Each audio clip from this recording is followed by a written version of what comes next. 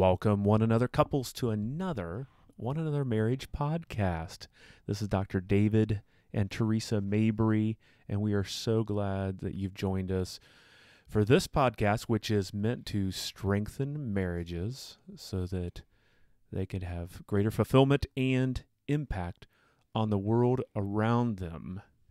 So that's why we're here, right? Right. Hi, Theresa. Right. Hi, David. How are you today? I'm good. Great. How are you? Great. So today we are bringing you an episode about FOOIE.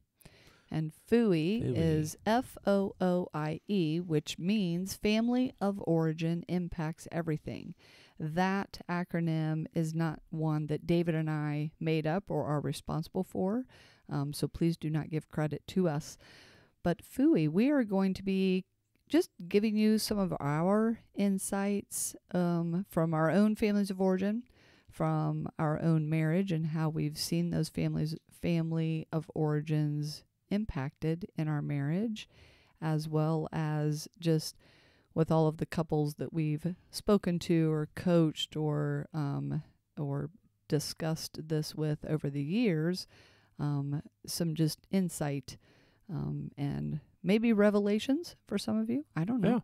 Yeah. And so hang tight even to the very end, because we'll have some practical suggestions, right? Right. So, absolutely. Yeah. But we're touching base here just to start off like we do every podcast. We want to touch base with one another like every healthy couple should do, and that is in significant and clear ways and deeper level and everything. For us, our touching base must include a shout out to a wonderful group of people that we were able to spend time with last week. They're a group of pastors and spouses that Theresa and I spoke at their conference, their annual conference in Colorado, beautiful Colorado. And so a shout out to, and the full name is Mid-America Yearly Meeting Pastors and of the Evangelical Friends Church. And so that is a mouthful. That is a mouthful. It is. Theresa and I love ministry couples. Yes. We just love, because these are folks that are sacrificing so much to help others and to pour into others. And that's not an easy thing to do. Right. And, you know, we talked about even what's called compassion fatigue and so what it means to even burn out in helping others. And this is, for that matter, we know that we have couples that are ministry couples that are listening, social work couples, first responders, those in the medical field that are couples. So many of those across the board. We know that pastoral couples, ministry couples have a kind of a special place in our heart, but also we would be remiss if we didn't mention and shout out to the many couples that are listening to us. You're in a helping industry, and it's easy to get burnout and it affects your marriage relationship. So absolutely. Well, yes, it does affect it, and too many may not put up the healthy boundaries in place, which then in turn affects the marriage and family even to a greater extent, right? Yeah. So, but yeah, we had a wonderful time. Beautiful being Colorado. with these people, yes, and then we tacked on just a couple of days on the front and the back to just hang out in Colorado, because it's been years since I've been there. You were there more recently. That's right. In the last few years with our son Alex, but yeah, what a great time. And one of my favorite places in the world. And maybe it's an out west thing, but Colorado is kind of the state that is my out west. You have kind of always dream. had this like fixation with Colorado. No, I love. Hey, folks, Colorado folks, we love your state, and love the mountains, and the scenery is just beautiful. Yeah, and so it's gorgeous. I love to be outdoors and hiking and backpacking and whatnot. So shout out to our pastor friends that we made this last week. Hopefully you are joining us this week on the podcast by listening in, and then shout out to Colorado, for heaven's sakes. So those are a few of my favorite things. Okay. Thank you, Julie Andrews from The Sound of Music. When the dog bites, when the bees sting. Is that how it goes? Yeah. Keep going. No. I could probably do that, because speaking of family of origin, we would watch that movie, Sound of Music, growing up every year. Well, dude, it was like, I mean, for kids who grew up in the 70s, you and I, right? I mean, this movie was on TV. There were just a few movies that came on every year, right? Yep. Wizard of Oz was one of those. The Sound of Music was another one. Yep. And I don't know of many families that, at least friends that I had that I grew up around, I don't know of many families who had not taken time to at least watch that every year. But that's all. That's all you ever got to see it. Hello, folks. No DVDs, no VHS tapes. 3 channels. No, like that was it. So 3 so when it was on the antenna, it was on. And hey, I didn't mind it because I did like it. Plus, it ran from like 8 o'clock to 11, so you got to stay up late, to watch it as well. Anyway, oh my goodness. Well, that is a family of origin. That is a family of origin. That's a memory from family of origin and a tradition, which that'll play in here. I guarantee there are people listening to this podcast that are shouting right now going, yes, our family also watched The Sound of Music or The Wizard of Oz. And also, honey, there are folks listening right now that are like, I've heard of that. My parents watched that. This is true. This is true. Wizard of Oz, I'm aware of it, but Sound of Music, I think I know what that is. But yeah, my mom really liked it. My dad watched that. Yeah. So shout out to our young one another couples out there. We love you. That is funny. We love you. And we want you to go I guess that is funny. Rent or get a hold of Sound of Music or whatever. But are you kidding? Run it. Good Lord. Just pull up whatever streaming device you use nowadays and you'll find it. It's going to be there. That's right. Good Lord. Right. Everything is at the fingertips these days. That's right. Lazy. Are you calling our one another couples lazy, or should we I'm calling, as a culture? I'm calling just the whole culture. Boom. Boom. There we go. Dropped the mic. All right. We got to move on. That's not your puzzle, though, and it's your turn to do a puzzle. It is my turn to do a puzzle. By the way, I've got a good one. By the way, the bag is still hanging in the tree outside of our house here in the neighbor's yard. It is, but listen. We're going to keep a bag report going on. Listen, I was going to go one direction with a puzzle, but then as we're sitting here, I'm like, you know what? No, I have another puzzle. Okay, so David and I, a year ago, we decided that we would begin donating blood. Oh. Okay? Yes. And so we go in on a regular basis now to donate blood, right? And you know how when you donate blood, sometimes they talk about how you could pass out, right? You could get lightheaded, whatever. Well, today, I went in first, right? And you were still waiting in the outside room. And then you came in, and this guy was laying flat on the thing, and they had like a cool compress on his head. And then my guy that's setting me up to get my arm all ready and get my blood pressure cuff on, all this stuff, squeeze the squeezy thing and pump it up. And he's asking this man, he's like, hey, you doing okay? How you doing? Hey, we're going to sit you up now for a little bit. And then the guy got nauseous, and so they had to lay him back down. And then I go ahead and get my needle going, right? And I'm pumping. But then this guy, what we find out, then David's getting brought in to like the extra room, right? And I'm looking at you kind of like, yeah, don't watch this guy. Because I literally thought this man, because my Red Cross worker had said, like, if you get nauseous or if you feel like you're going to like throw up, right? And so I'm just trying to imagine, what would it be like part of me was, I usually don't get sick when other people get sick, but if you're sitting there donating blood and all of a sudden the person I could not look away. He was, right there. He was right in front of you. He was literally laying at your feet. He was like right there. And I'm like, what if this guy like throws up? Is that going to make me get sick? I'm thinking through all this stuff. But anyway, here's my puzzle, this whole thing, right? We find out from the key leader of the team that was there. She comes back through, right? And she says, guys, we're going to have to like call the ambulance. And because this man had been there for an hour. He had finished donating an hour ago, and he was still feeling the lightheaded, nauseous. So then they start taking his blood pressure, they start taking his heart rate, and the whole time my pump is just going, right? I'm giving blood, and my guy's oscillating between me and that. So they go ahead and call, right? I'm done. You're getting on now. And they call ambulance. Fire department also shows up. We have like 8 men enter the building. Okay. 8 guys for the one 8 guys for the body that's lying there. But it was amazing. So I had watched this man for 20 to 25 minutes, pale white. I mean, his blood pressure was so low, all this stuff. As soon as they said, sir, we're going to have to follow through and call the ambulance. You are too low. It was almost, he started to perk up. Right? I mean, he started to move his arms a little bit. He started to do this. And then do you know what? Right? I mean, well, you saw it. Our listeners didn't see it. But I'm out there eating my Cheez-Its, right? Yeah. Having a good time, drinking an apple juice, everything. Minding your own business. Minding my own business. They come back through. Is he on the stretcher being taken out? No, he's not.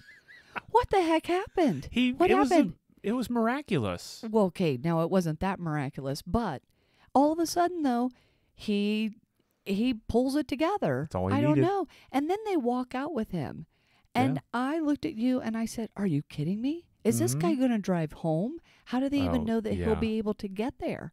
I mean, he was not doing well. Well, I'll tell you, when I looked out from my little room that they had me in as they were doing the questions and whatnot. Yeah. And I looked out and I just saw his arms. They were white. They were porcelain. They were so white. They were porcelain, the poor guy. Yeah. And so I did feel for him. I thought, but you know what else crossed my mind? I thought, no judgment zone here because that could be me. Right? I know. I thought that like, too. Like I could be like, right. We usually don't have a problem. I don't have a problem giving blood. I don't get lightheaded. Right. I don't get but yeah, it's thus if it were not for the grace of God, I know. Therefore I go, right? And so it did strike my brain too because I thought, what would be the odds, right, that today might be the day that I mean, I've never had any type of lightheaded or fainted. I've watched, needles can go in. I'm fine. Blah blah blah. Right. So, and I thought, what would happen, right, if all of a sudden I just pass out too? It's like, oh my gosh, are they going to have enough staff in here to handle all this? And then how would that be with you? But so, okay, you got to be in there when the paramedics and the firefighters were in there. And I'm assuming that they sat him up more and they probably got him going or he stood. Eventually, and then he stood or whatever. But I watched these workers twice in this 20 to 25 minutes raise him. And every time they would try to raise his bed, instantaneously, he was getting nauseous and they'd lay him back down. And I'm like, okay, it was such a puzzle. What is your puzzle? How do you call the ambulance for this man who literally was pale white the entire time, and then he ends up walking out on his own, and they did not do anything else different to him? Well, here's the deal. Dude was not faking it. Well, I'm not saying he was faking it. Because he was just for so real. We're clear with our peeps out there, he was not faking it because his blood pressure, I've never heard of blood pressure being this low. It was like 70 over 30. I mean, it was low. A dead body has lower blood pressure. And his pulse was really low. Yeah, and so he was hurting, the poor guy.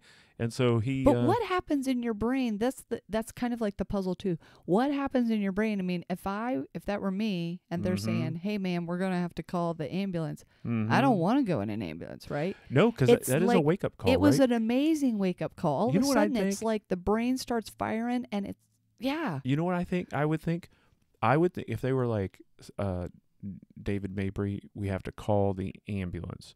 And I'm sitting there like nauseous and everything, I would be like, okay, you're going to get up because how much is this ambulance going to cost? And that's probably what went through that guy's mind, right? A very real question. I think I start going through my deductible. I was too. What's my deductible? I know. And I truly think that's what the catalyst was when he found that out. It was like that he just started firing. Now I do hope that somebody followed the man home, and maybe they did. Maybe he didn't live too far away and they could just follow him home, because I would have hated to find out like that he passed out in his car. You know what I mean? Like that would be awful. So anyway, good Lord. So there's your puzzle. That's a puzzle. You just heard Theresa just kind of go on a little bit of a rant there and just like, woo. this is what I live with, my friends. I These are the know. puzzles that I received from my know. wife, which is absolutely fine. That's the idea. Oh my Is that gosh. you all have received what I typically get, and that is inside the brain of Theresa Mabry, ladies and gentlemen. And so, and much like no my radio, no soft radio voice going on with that story. That was all in. That was all in. Theresa That was just all. Teresa. Okay. Theresa all right. was all in. Okay, so Puzzles over. Puzzles over. So here's a gotta get question going. to start our topic Yep, off, let's and go. For family of origin. And we did a great job going family of origin because of talking about when the dog bites, when the bee stings. When I'm feeling sad. Thank you, Theresa Mabry. But what do you? There's a question I have for you, and then maybe I'll circle back as well. Mm-hmm. What do you remember about the marriage of your parents? Well, that's a good question. Yeah. So my parents had a good marriage. I do remember that. Yeah. My parents were married about, was it 32 years? 1964. Yeah, 32 years. Yep. And then my dad passed away. Yep. My mom is still alive. Mm-hmm. So. Which we'll tell that story of your dad's passing one day on the podcast. Yeah, absolutely. Because that was impactful. Yeah. But your parents' marriage. So in that 32 years, I feel like I watched a very good marriage, very connected marriage, very loving marriage. You and I was, once I went to college, I was out of the house a little bit more. I was home for summers and stuff. And then you and I got married at the end of, a year after I graduated, I guess, or whatever. So, those last few years, I was watching them from that kind of young adult perspective as well. But I feel like they had fun together. They could laugh together. They connected on so many different levels. A lot of compatibility. A lot of compatibility. However, they both were still independent. Yeah. They both still had things that they did on their own or what they were involved with on their own, but they supported each other in those endeavors.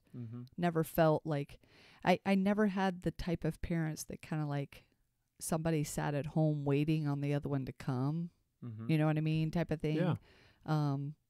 But and I feel like our family, I mean, Eric and I, my brother, Eric and I, we knew that we were loved, and they poured into us as parents as well. And we really did have a strong nucleus. Yeah. And it's just of note for folks here, like many parents, especially of that generation, they lived in Ohio. You were raised up in Ohio, but your parents grew up near one another in Kentucky. Yes. And so they transplanted to Ohio for jobs. So they were from the same area. Yeah. And so they had a lot of the same family backgrounds, very they had similar. The same roots. Yeah, that's right. And so they didn't know each other though until college age. Yeah, they met. So it's not like they college. grew up together. They met in college and then they transplanted to Ohio for jobs. Because that's where the jobs were. And so that really shaped to your household, is because there was a lot of what you said, compatibility with one another, and that's a lot because their origin story was similar enough as well. So there wasn't a lot of differences that that's true. So they stood one another. Plus, they both were educated as educators, and so they're both school teachers. They were school teachers. And so that's so thinking about like your household and the compatibility that went on, and you had a pretty peaceful, functional household. You don't remember them a lot of fighting or whatever, right? No, I don't. No, not fighting. There were stern discussions, Yeah. and there were disagreements over things, but nothing that didn't get talked through and worked through. And when there were those, it was a small house. There wasn't a lot of places to go, but definitely we were relegated to the living room and to our bedrooms. Because usually the kitchen became, I don't know what it was about the kitchen, but the kitchen was the stern discussion room or whatever. I don't know what you would say, but like, the stern discussion room. Yeah. And so, but that was where they were, because they each presented like probably their side of the argument or their disagreement. Each presented their opinion, and then it worked out. But like I never went to bed feeling like my parents were on the brink of a divorce or something. Yeah. Because kids, I think kids just, they internalize so much, right? And as soon as they hear some arguing or shouting or whatever, I never had the shouting. I definitely knew that there was a disagreement. Something of magnitude was going on, but it was resolved. And there was peace, and there was security in that. Yeah, yeah. What about you? Yeah, so probably the benefit of us both sharing our origin stories here is that I think probably there are folks, some of our one other couples out there will be able to relate to either your upbringing or mine. And so mine was pretty dysfunctional. I remember my parents though, I think were married 27 years. Yeah. They were married they weren't divorced. They were divorced eventually, and it wasn't until I was in my 20s. So you were 25. Yeah, so I think 25. So maybe 28 years or something. But they were married multiple years, but my memory is much of their marriage was in conflict. There was a struggle, and there was a difference in my parents' personalities, and so it was a lot of conflict growing up, and a lot of dysfunction, struggles in the household. Yeah. And so my memories, although there are some pockets of happy memories, it's not like it was miserable constantly, because I know some folks have just a lot of abuse one way or another, and there wasn't that physical or sexual abuse going on. It was, but the dysfunction was strong and very real. But there are pockets of playing games together, or a few trips or vacations that I remember, and of course there was the influence, which you had this as well. The influence of being at grandparents' house, which kind of offered a bit of a balance, and one set of your grandparents. Yeah, one set of grandparents, and which offered a little bit of a balance to some of the struggle growing up in that household. Offered balance. Are you saying that also offered some perspective for that parent of yours, as you saw? Yeah, which is interesting. That family of origin, where they came from, to maybe like go, okay, I could see how there's some impact here. It is interesting to consider like the marriage of my grandparents on my mom's side, right? And what I observed. We, as children, though, it's so difficult to capture fully, and it is a child's perspective and growing up. And so what I saw from my grandparents on my mom's side, their marriage seemed to be, they were married over 50 years, and it was seemed to be happy. They connected well. They laughed together. They had friends and played games, played a lot of cards, so forth and so on. And so there was that. So that balance of seeing a marriage intact long term, right? So my dad remarried, but as an adult, I wasn't able to observe that. Right, we were tremendously. We were out. We already had Alex. Well, we had Taylor too. We had Alex and Taylor, and then your dad remarried. So we were already out, established, and we actually lived a distance away at that time. Yeah. So I have to say this is that before, just the fuller answer for me is I do have distinct memories of my parents connecting one to one another in it, there was peace, right?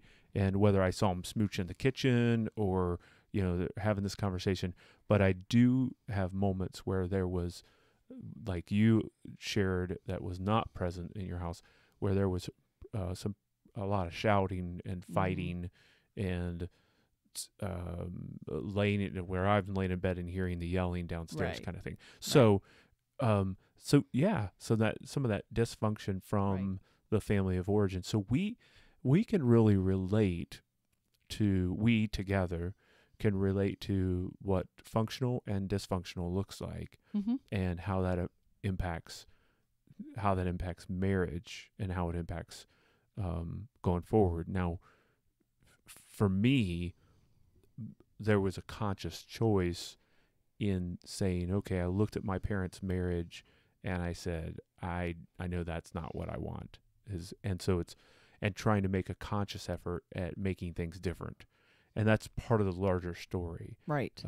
And for you, did you look at your parents and think, hey, did you think about what kind of marriage you wanted going forward? Did that cross your mind? Well, sure. I wanted to have a happy marriage, and I did have, within my parents' families of origin, I had some aunts and uncles who had experienced divorce.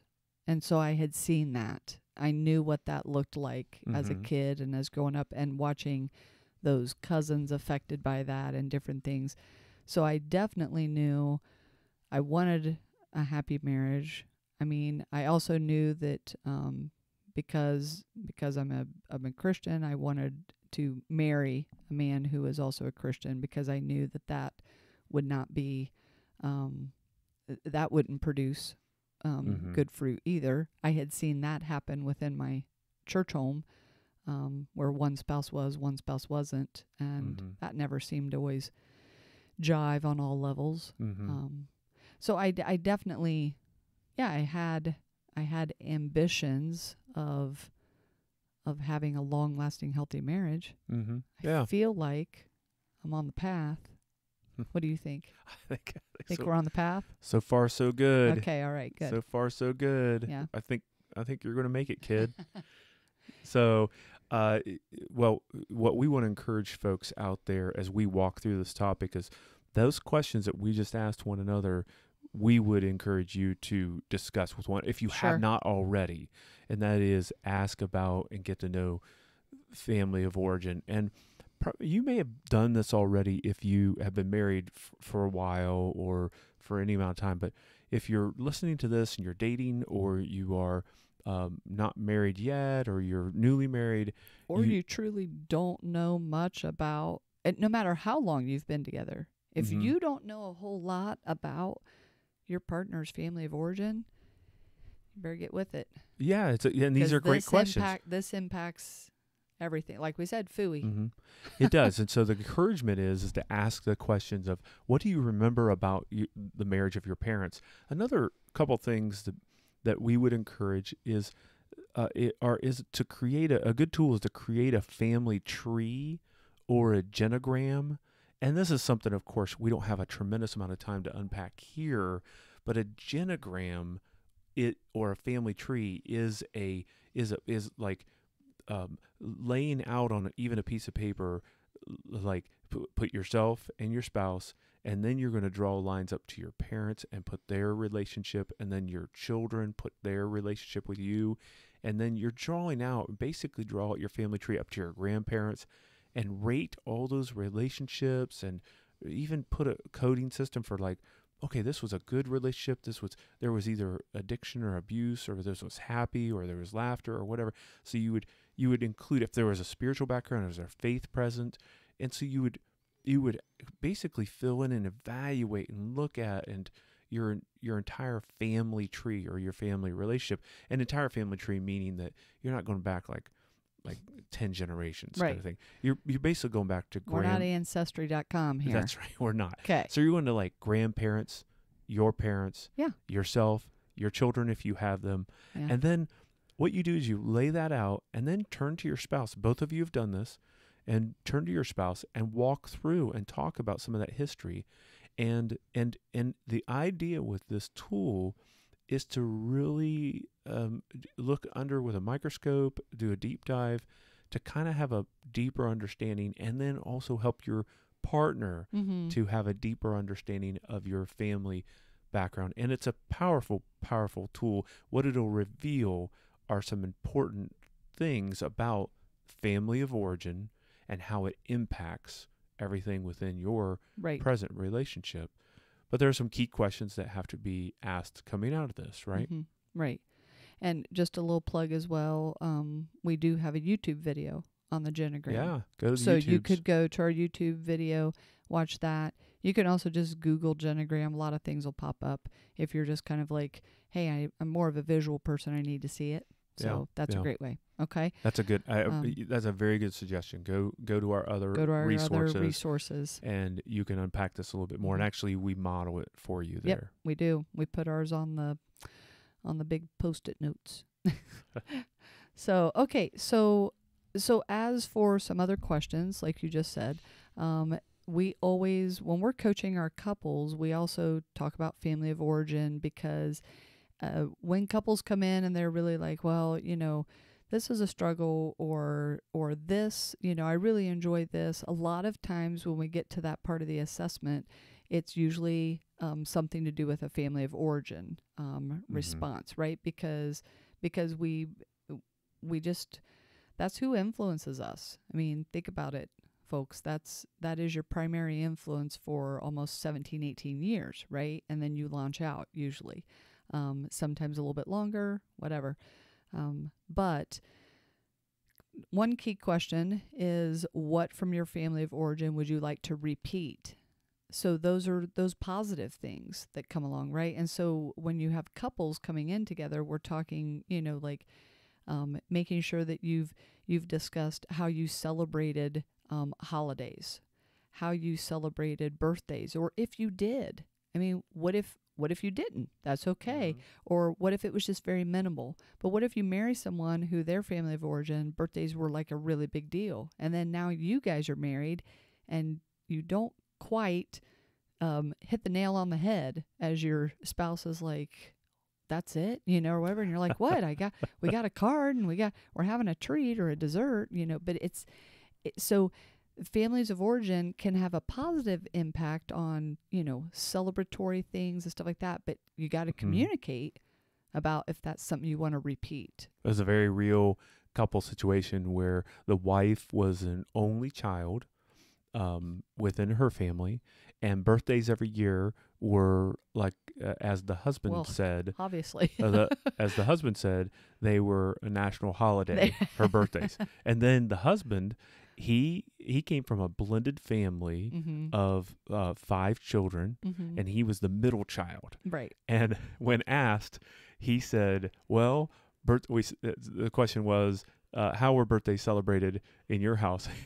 He said, well, they were noted. They were right. And so can you, as Theresa just unpacked for us, can you imagine that marriage coming together? Right. And she's so excited about her birthday coming up, right, and he just kind of gives a card and notes, right. Thus noted. Hey, noted. Your birthday's noted. Right. And then when his birthday, and by the way, she's extroverted, he's introverted. Right. So she's an extroverted only child who wants her birthday celebrated big time. And then he is a middle child of a blended family who's introverted and was fine with just the noting. And and then all of a sudden she throws this big surprise party for him, and he's like, I hate this.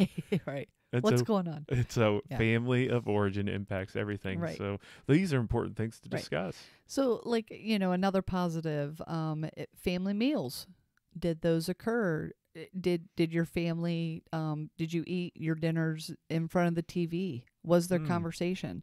Were you specifically at the table? So now you're married. It's the two of you. How are you handling that as well?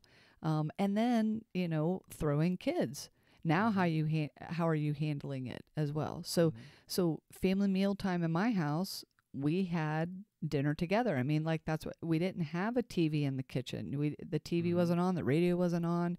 We sat down, we talked. We talked about our day. We shared a meal together. And then there was cleanup afterwards.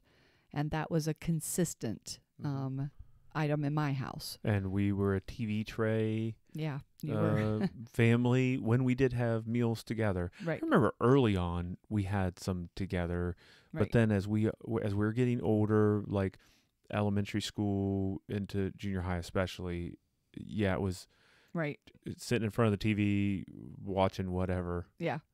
The funny thing is that now that we are empty nesters, we don't sit at the table quite as much. Mm-hmm. We will, but sometimes we do just look at each other and it's like, you know, yeah, you want to go watch something while we eat or whatever. Yeah. And we'll do that from time to time. But it's just kind of odd because Mm-hmm. when the kids were here, as long as the kids were here, now, unless it was like a special Mm-hmm.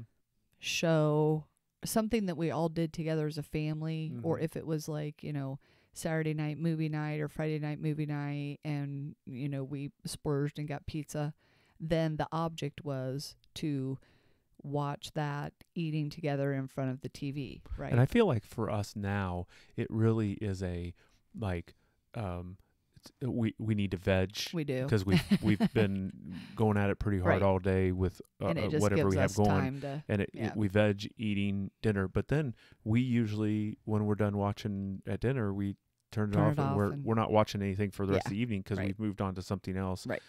being active. Yeah. But I think part of it too is you and I, we have a hard time sitting Yeah. still for long, For long. and so Okay, so here's another one that's a positive of what do you wish to repeat? And this one kind of hit me when I had heard it the first time was our products and purchases, right? So yeah. we are heavily influenced. We don't even realize it. But, you know, like when we got married, there were certain products, laundry detergent, or maybe even like the make and model of a car that you would purchase. Families have usually set products that they get involved in, right? Or possibly, you know, I don't know, maybe your family grew up and you actually, you know, they dabbled in the stock market and there were stocks and investments, you know, like certain traits like that can be passed on that are positive, right?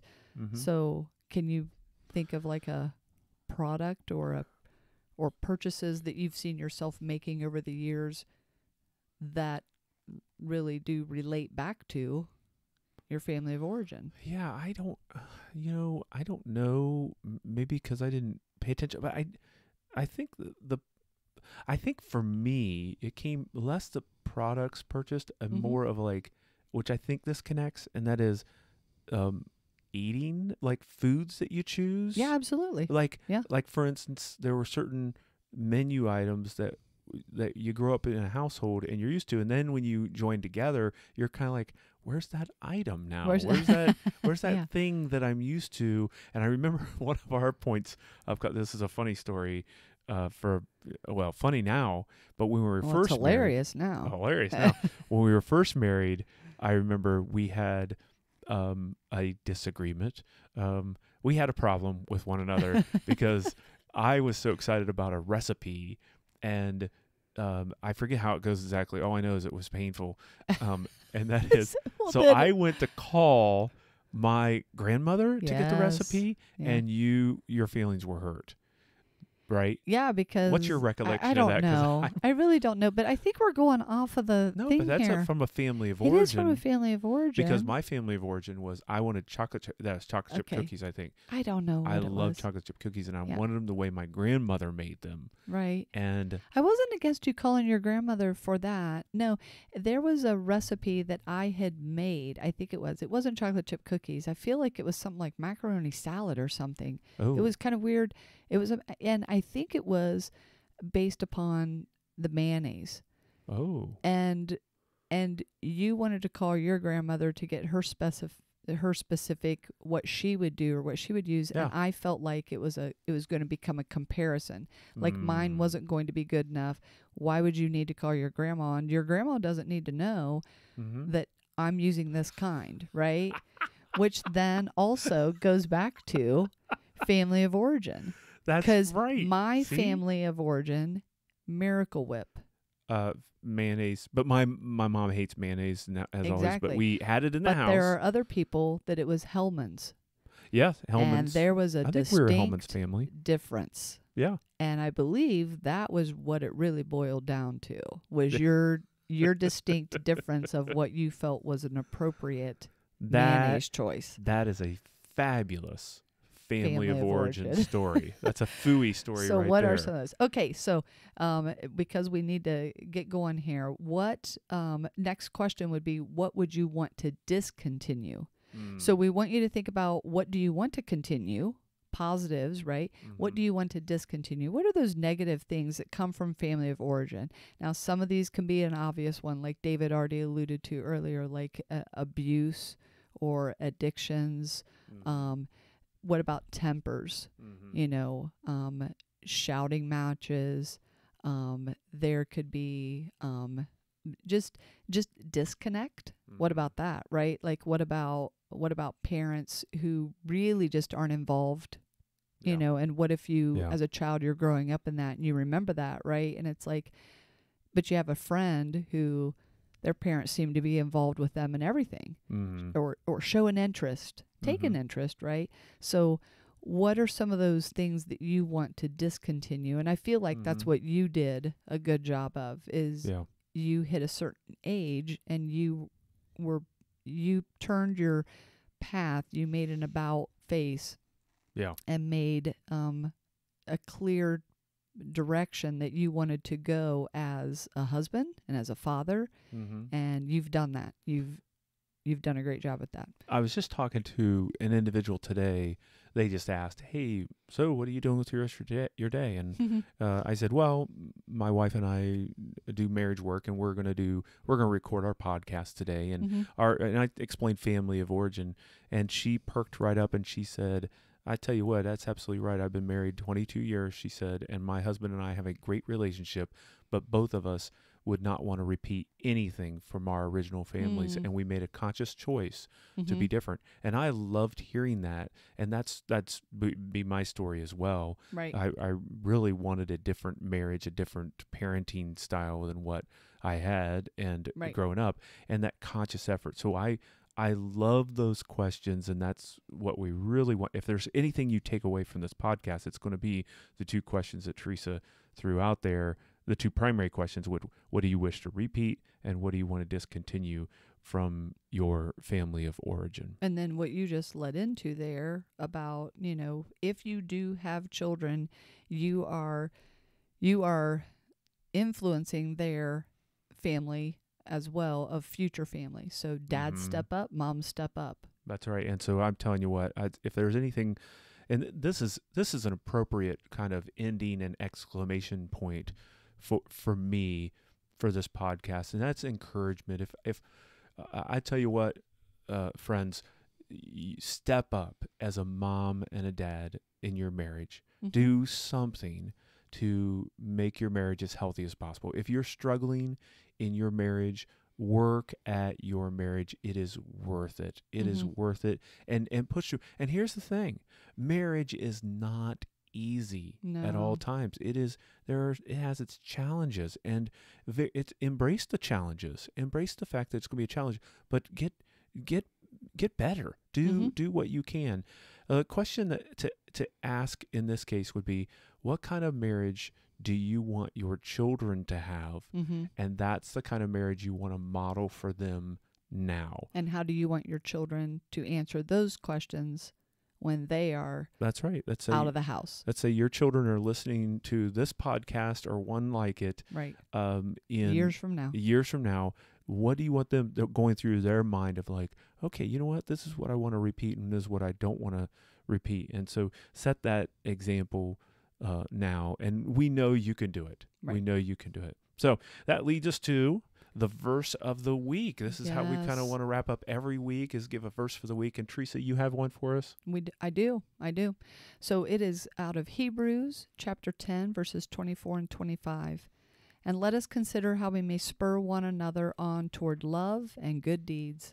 Let us not give up meeting together, as some are in the habit of doing, but let us encourage one another, and all the more as you see the day approaching. What an appropriate verse for today and setting that example. We really appreciate you joining us this week, and we want to encourage you. First, subscribe to the podcast, whatever platform that you're using, and we ask that you will rate the podcast and review it. Write a review. Especially iTunes really loves that. It helps it move it up in the searches, and we really, once again, we say this over and over again, it's not about making David and Theresa famous. It's about helping as many couples as possible, strengthening marriage so they can have greater satisfaction, greater fulfillment, and impact on the world around them. So you can also connect with us through our website at oneanothermarriage.com. You can find us at YouTube at One Another Marriage and Facebook One Another Marriage there as well. We go live every Thursday night at 8 o'clock on Facebook Live if you want to see our beautiful faces and not just hear our beautiful voices. Right. And so we want to invite you to participate with us and share with others. Right. All right. Well, hey, thank you so much for joining us.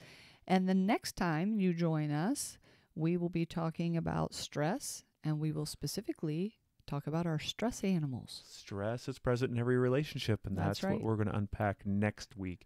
Thank you for joining us. Bye now. Bye.